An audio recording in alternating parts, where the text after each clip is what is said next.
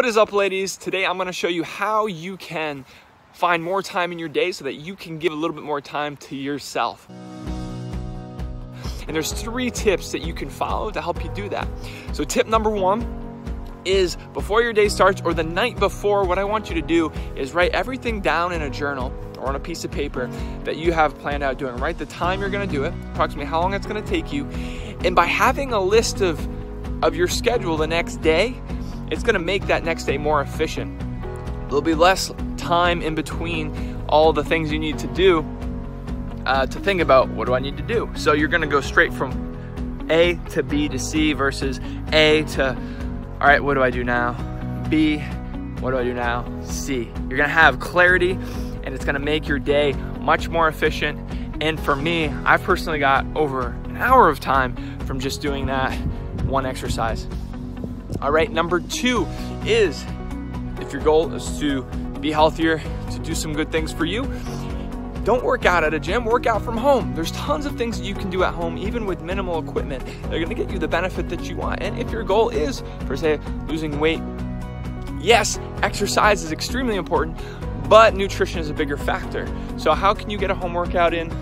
Because what this is gonna do is reduce travel time. Say it's 15 minutes there and back. That's 30 minutes in your day, okay? If it's an hour workout, that's an hour and a half a day. And who said you need to work out for an hour, right? And look, this is coming from me, and I own a gym. So, but that's how I feel about it. If you are short on time, sometimes the gym may not be the best option. And then finally, tip number 3 is to meal prep. So if your goal is to lose weight and you want to make more time, making one-off meals throughout the week of the day, it takes up a lot of extra time. Why? Because you've got to basically turn on the oven and wait for it to preheat more times, right? You need to clean the dishes a little bit more. All these little things will add up when you do an individual bounce versus if you try and hit it in 1 to 2 big meal prep sessions throughout the week.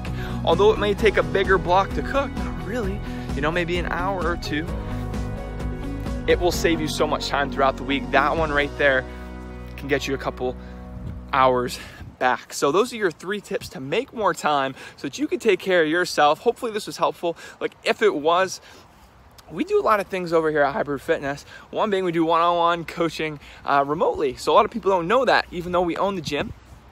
We do one-on-one coaching remotely where we would have a one-on-one call. We'd get you an individualized workout plan that you could do from home or at a gym. And we'd hook you up with an individualized nutrition program. If that is something that would be interested to you, simply just shoot me over a message or comment below. I'd be happy to reach out and see if it'd be a good fit. But hopefully those 3 tips help you, and I hope you have a great rest of your day.